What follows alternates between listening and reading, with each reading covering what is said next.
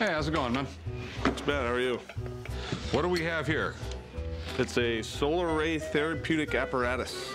It's a little small for a tanning machine. Yeah. I've come to the pawn shop today to try and sell my solar therapeutic apparatus. I bought this at a yard sale for 10 bucks. Looked like something I could make a buck on. So I'm hoping to get a few $100 out of it. So you know anything about it at all? No. It says it cures approximately 1,000 different kinds of sickness, maladies, and disease, or injuries, etc. Well, I think it's like medical quackery. It's a machine that's supposed to cure every illness. Back at the time when this thing was made, it was legal to say just about anything about your product. And there were some machines out there with claims from weight loss to telepathy. But most of them, like this one, did nothing at all. And there'd be testimonials and everything else. I mean, I love some of these things. Look here, right here. Man, 65 years old, roundworm. After applying my system 8 to 10 times, large bunches of worms discharged. Oh my God. Sounds like it did miracles. Miracles of making money. Whoever marketed this thing was probably a genius. I mean, people bought these things because people were gullible. Yeah. I'd have bought one. This is basically just a big magnifying glass, and it really seems funny that people would think it did anything else back then. But ideas like this are still around today. Take a look at the back of any magazine. There's ads that promise to grow hair or enlarge certain body parts. It's all the same idea. How the hell does this thing work? According to the instructions here, this would fold out, and there was some sort of like curtain around it. I guess this would help move it around to the right position, and it bolted onto the stand right here. You hung it in the window. It filtered out the bad rays from the sun, and it directed the good rays to the afflicted area. I'd like to point it at an anthill. This thing is so fun and so cool, I'll have no problem selling it. It's weird, it's unique, and collectors go nuts for this kind of stuff. As usual, it comes down to price. And if I can get this thing for $100, I'll probably double my money on it. So what do you want to do with this thing? I'd just like to sell it. Really like to get it out of my garage and into somebody else's. I'll tell you what, I'll give you $100 for it. Take 150 if you want to give it to me. No, $100. So I don't think anybody else is going to buy it off you. Well, $100 is better than nothing. I guess $100. All right, $100, man. Hey, Chumley, go write them up on this stuff. I only paid 10, so I'm pretty happy with what I got. It's $100 in my pocket that I didn't have when I walked in the door. Hey, what do we got here? We have a 1920s Radium Crock. Okay. Back in the 1920s, they would put radium in this with water, and it has a little centrifuge that would spin around. You turn this and turn it on. And then you just made yourself a delicious radium cocktail. I got the crock from a friend of mine. It's a really interesting piece and hoping to be able to sell it. I want to sell the crock for $900. It was thought to cure cancer, high blood pressure, and even thought to increase the sex libido. This is really interesting. Radium releases alpha particles, which are really, really super dangerous, but it's hard for them to penetrate things. They're not like X-rays. So some of these things, probably no radium ever got in the water because it got absorbed by the metal. And then there was other ones where you could buy packets of radium and just pour it in the water, which was just like, oh my God, I don't see how you didn't die from the first drink. Right. But by the 1930s, 40s, and 50s, they began to realize this radioactive stuff is really, really dangerous. People have been coming up with these quack medicine things ever since they invented money. But finally, in 1938, the federal government came along and said, enough is enough. If you're going to make a medical claim, it's got to be real, and they outlawed things like this. How much you want for it? $900. Okay.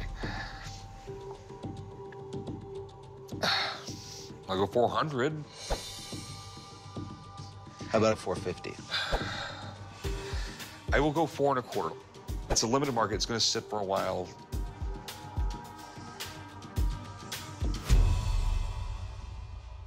All right, sold. Sweet. Awesome. The nerdness in me just loves this thing, though. Okay, let's go do some paperwork. All right. I'm gonna spend the $425 on helping my friend out. He's a little short on cash, and so we're gonna help a friend out. What do we got here? Got an 1854 Electro-Shock therapy machine. Oh, something we can use to make Chum normal. I am normal. Ow! I came to the pawn shop today to sell my 1854 Electro-Shock therapy machine. I would not want to sell it for anything less than $100. You know, as crazy as this device is, I'm pretty sure that people are going to look back to our modern devices and think it's just as crazy. So how'd you get this? It belonged to my grandmother's great-grandfather. He was a horse catcher. He got caught paying some kids to let the horses and cattle out at night. Oh, wow. They decided for treatment, they would apply electroshock therapy to him. Well, it's a little strange, man. So how exactly does this thing work? Well, you turn the crank, engage this magnet to this magnet. The crank turns the wheel, turns the coils. Electricity comes out the brass knobs, goes to the electrodes. Voila. So have you ever tried it? Doesn't really work anymore, but I prefer to remain crazy anyways. A lot of people remember Jack Nicholson getting shocked in One Flew Over the Cuckoo's Nest. But today, shock therapy is a little more civilized and a lot less painful. This is from, where, 1854? This comes from a time where anything from gonorrhea to headaches, they would strap this on you and claim that it would fix it. You know, it was total quackery, and it didn't even produce enough volts other than enough to piss you off and hurt you. They used it on your great-grandfather as a torture device. They weren't fixing anybody with it. Yeah. Any idea what you want to get out of it? $250? I'll tell you what, I'll give you $100 for it. It might be medical quackery, but still a piece of history. How about $175? How about $125? I mean, don't you think there's a market for this? It's not really the market I like to deal with. People that collect the stuff are generally kind of weird. Can you go 150? 125 is the most I can do, man. All right, 125. All right, deal. Chum, you want to write them up? Yep.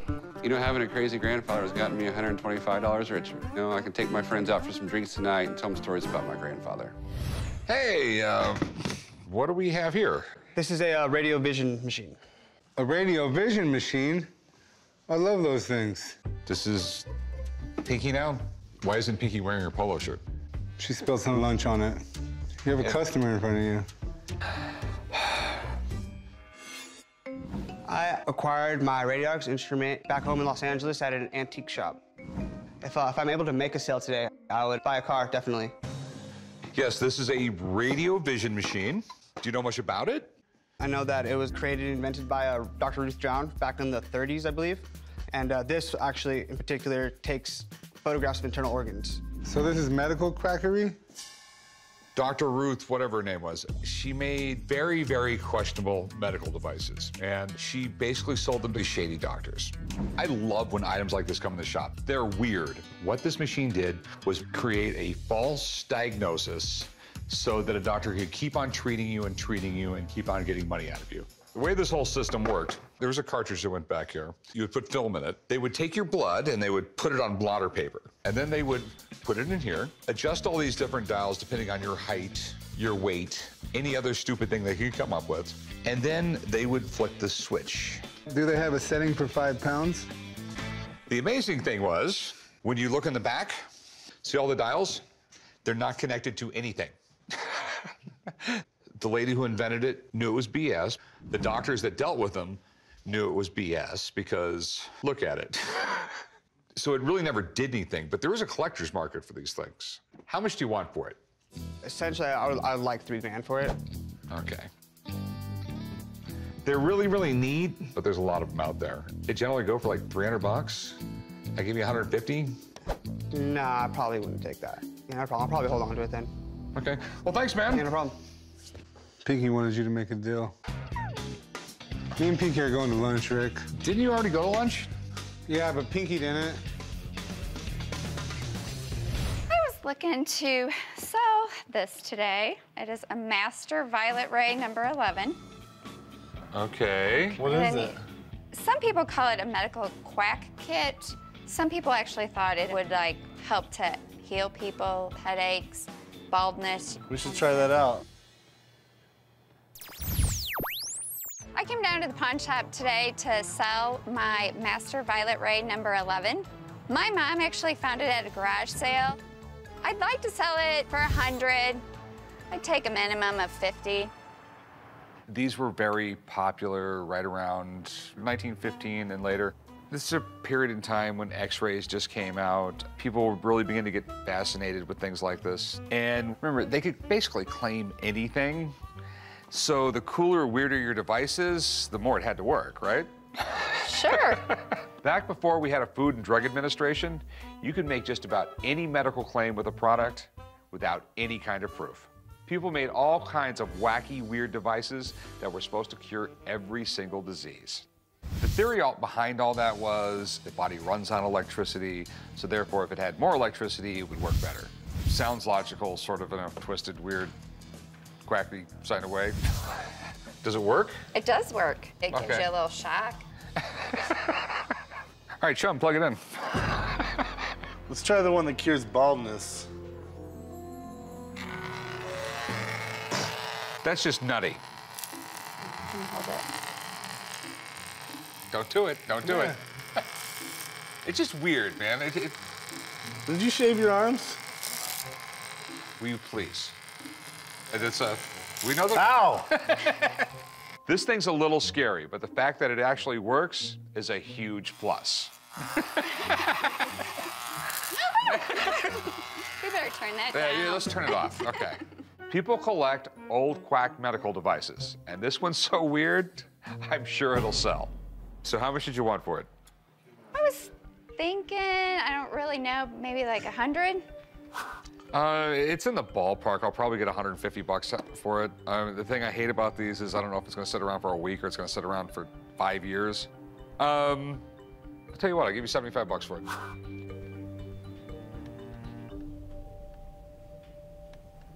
Sure. Right her up, chum. Don't let me catch you using this later. This thing is cool and it will definitely sell. But what I really like about it, I can use it to keep Chumley in check if I catch him slacking off. What do you have here? I have a Phrenology Head. Okay, it looks like a sculpture of my boss, dude. It's kind of creepy. Except he doesn't have a tattooed head. I have an antique Phrenology Head. It could be from 1850, possibly up to World War II. I'm hoping that it's before 1940, because if it's that old, it's probably worth $500. I paid $20 at a garage sale, so I hope to at least, worst case scenario, break even. So what is phrenology? Well, phrenology is a practice that was brought out around 1796, and it was a study of the human brain. They would read the bumps on the human brain to determine personality traits, your thoughts, your emotions, and associate that with the shape of your head. So they could look at the shape of your head sometimes and determine what kind of person you are. So you probably realize I'm a genius. It looks like it. So we got some different sections here. Humor. This is a really small section. Yeah. My humor section would probably take up half of my brain. I don't know if I buy into this whole phrenology thing, but there could be something to it. And it's kind of freaky how much it looks like Rick, especially the big bald head. What do you want to do with it? I'm looking to sell it. Okay, and how much are you looking to get? Maybe around $500. I don't really know how to tell if it's authentic. Hey, Trav. What's up, brother? Have you seen one of these things before? Phrenology Head. Hey, we've had 2 or 3 of these come over the years. He's asking 500 bucks for it, but do you know how to tell if it's real? We need to take the bottom off to be 100% sure. Let me grab a screwdriver. So what are you looking for? We're gonna check the logo inside and see who the maker is. See that right there?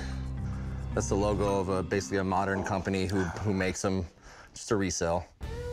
Okay. Yeah, That's a shame. Well, thanks for finding out for me. Thanks, Trav. Yep, no problem, brother. All right, well, dude, I'd still buy it, but for a lot less than 500. Like $450? Take the 4 off of that. That's a lot less, yeah, than 500. What if we made it an even 100? 50 bucks is about what I'm at, man. What would it take to get you to 60? You know, my boss is really into this kind of stuff. I think I could do 60. 60 bucks? Yep. Deal. Meet me over there at the counter and we'll write it up. All right. I invested $20, didn't know exactly what I had, sold it for $60. I'd say that's pretty good. So I'm really excited. I'm walking away with $40 in my pocket. What is that? It's the Phrenology Head. Chum bought this because I guess it reminds him of you. See this part right here? Love of family? Yeah, that part doesn't exist in your head. It's shaped. It's all flat right there where it should be round. Selfishness right here. You see how perfectly your head moves to that contour? It's like perfect. You are really, really selfish. Hey, this is not even pseudoscience. It has nothing to do with reality whatsoever. You know what? I have a pretty good read of you, Rick. I'm gonna go find Antoine. You know, he's your friend. Oh, look, I can see the judgmental bump in your head right there. My head's not lumpy. God, dude. Get over yourself. My head's not lumpy. Hey, how's it going, man? It's going good. Got something interesting for you here. It's not a subpoena or something, is it? Sorry, it is not. It's a turn-of-the-century patent medicine calendar. Okay. This is deeply weird. It's a very different sort of calendar. Okay, can I take it out? Please, handle it. Take a look at it. All right. I've heard of this company. I cannot pronounce this company. It's Greek, Anticamnia. I just don't understand why a pharmaceutical company would advertise their products with dead people. Take our medicine, you'll be just like this guy. I came to the pawn shop today to sell my 1900 Anticamnia calendar. I grabbed this calendar on an online auction because it was just so striking with the images. I'm looking to get $1,400 for this calendar, and hopefully we can get to the bare bones on this deal. This is creepy stuff right here. They used to sell supposedly some special drug that was like really good for you and cured headaches, but it was full of like opium and belladonna. Of course it's gonna cure a headache because you're gonna get wasted, you take one of these things. That's right. In 1900, there was companies like this that would just have some fillers and then they would throw a bunch of drugs in it and say, hey, this is all natural, it's good for you, it's non-addictive. Like I said, it was just like poison. It was legal to do this until the federal laws came up. The government just came down on all these companies on the handling of food and drugs. I love the art, though. The art's amazing. The art is amazing. Whoa, that is like, I mean, that is literally one of the creepiest photos I've ever seen. These are in pretty good shape. How much do you want for this? Well, I'd like to get $1,400. All right. It's really cool and really creepy. I mean, that's sort of like the problem here. You know what I mean? If I do buy this, I'll go on the wall and people go, that's really cool. And then they'll go, but I wouldn't have it in my house. A few years ago, I saw half the calendar go for $500. So with a full one, I mean, there are a little bit of condition issues on this. I'll give you $900 for it. I could go 1,000. You go $950? It is odd. Very limited market. I gotta frame it. It's gonna cost me a couple $100. I got one bill after another. I'm a small businessman in America, all right? Yeah, you're going down to the bone on this one, right? Okay. $950, it's a fair price. Yes. Sweet. All right. I will meet you right over there and we'll do some paperwork. Sounds good. I think I have the material for Stephen King's next novel.